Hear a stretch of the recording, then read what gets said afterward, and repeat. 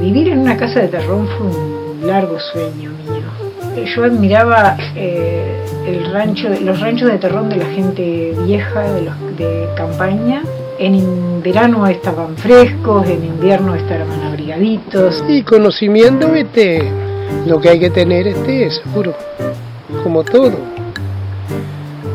Previo, ver algo, bueno, es ir y amontonar terrón. Y una vez que probé el terrón ya nunca más pude dejarlo porque me parece que es muy sencilla, que prácticamente hay en todos lados, menos cuando es arena, se consiguen terrones muy fácilmente.